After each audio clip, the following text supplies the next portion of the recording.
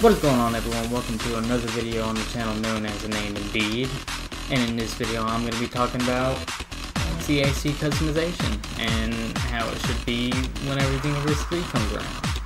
Hope you all enjoy this video, and yeah, let's get into it.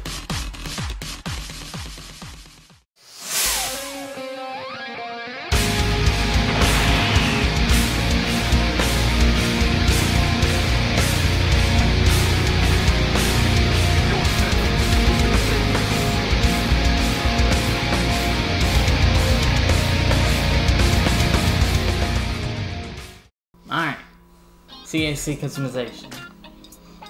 Practically the main thing you do in Xenoverse 2.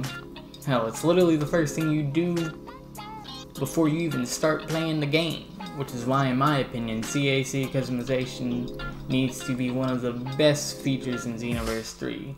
When or if it ever comes around. Of course, you know, the game actually working should come first. So, these are the things that I think should come to Xenoverse 3. First off, the obvious. Being able to customize cast, character clothing. Having a literal copy and paste of the actual outfit from the show is pretty damn boring. And can be a real pain in the ass to get to really match with something. Games like Soul Calibur has had the cast character clothing for your own character to wear for ages, while at the same time being able to change the colors of it as well to add your own little, you know, design to it. Plus also having the option to add some little stickers on there, which you can also use as tattoos onto your character, which I think would be really dope to see in Xenoverse 3. Everyone has been really asking for this, especially since of the fact that you can do this on your mentor. But not on your CaC! Now this would also kind of go with the recoloring topic as well, but also being able to change the colors of our attacks as well as our ki. Having everything matched, you know, like your own little color scheme or whatever you're going for would be really nice to have in this game. A great example of this, a legendary Super Saiyan build. Not really too many green attacks in the game, but with this, it wouldn't really be that much of an issue at all. Being able to have like a green colored Kamehameha or a green colored Gallic Gun would be really nice to have. Especially since there's not really any green colored key waves in the game at all. Along with all of this, I believe we should also get some more transformations, as well as some races while I'm at it. Super Saiyan God, of course, being the first one, because everyone really wants it.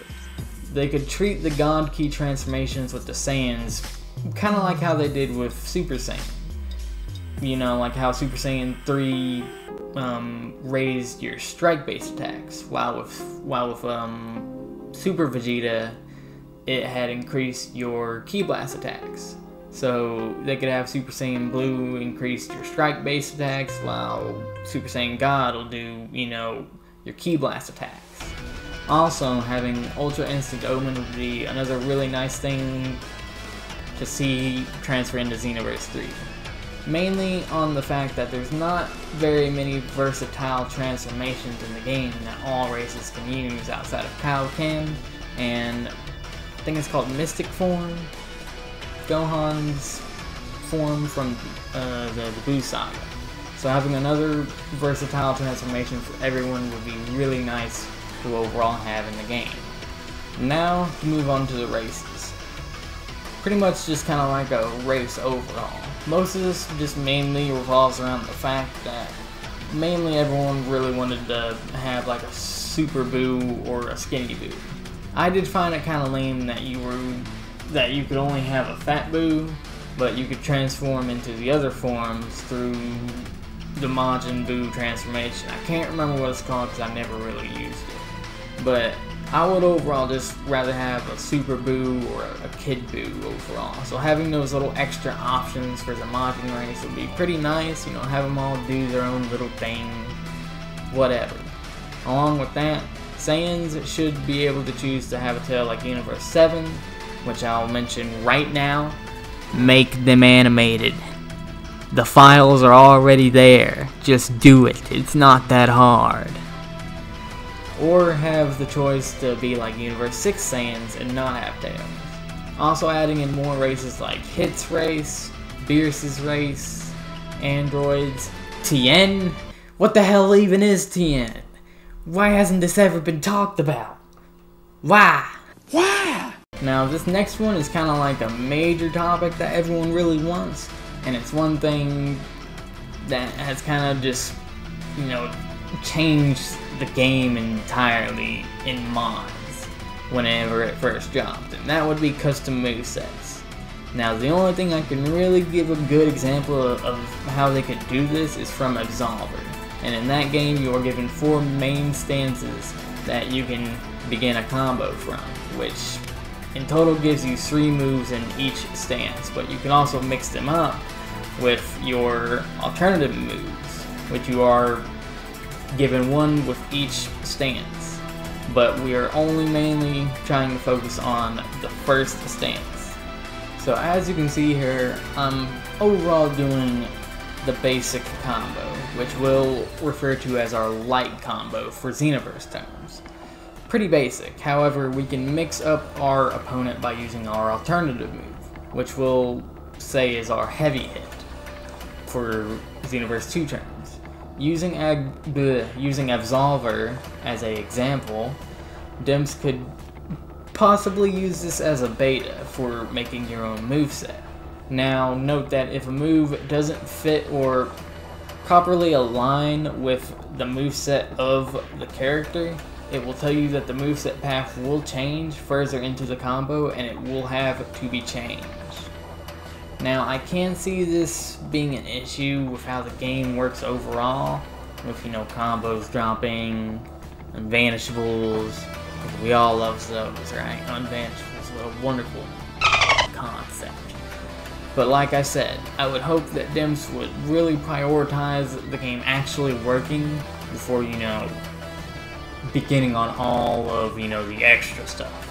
And if having our own moveset isn't an option, then we should at least be able to equip the CaC character's moveset to use, which I will be explaining in another video how this could come to fruition in Xenoverse 3's mentor system.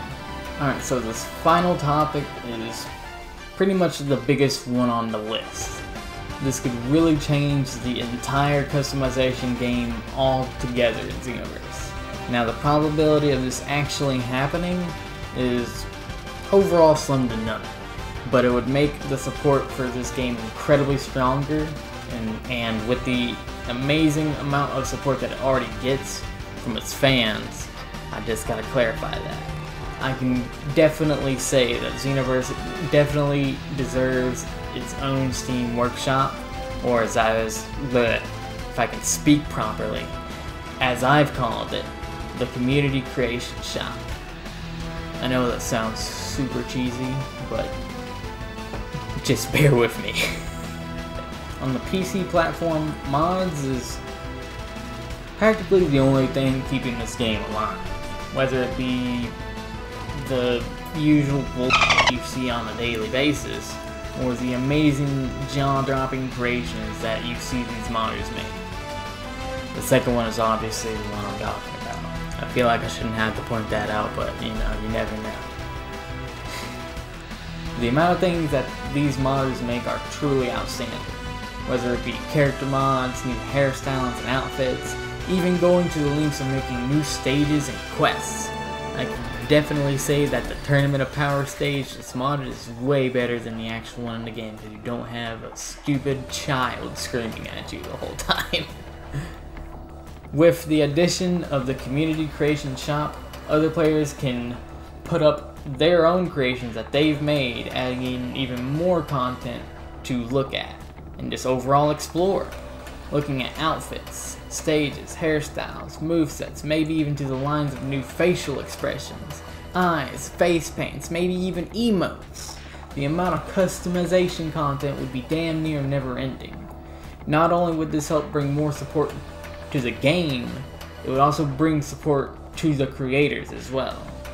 If this can happen, we could see such awesome creators such as Triza, Dead Envy, Komodo, Masterclo, Neji Springfield, Nitro Gamers, and many other creators out there come and make even more insane creations. I know everyone would love to see these things transfer into Xenoverse 3. Mainly because I've heard other YouTubers already, chat on these subjects already, like Dino and Dion, Super Saiyan Cabby, King Phantom, and many others.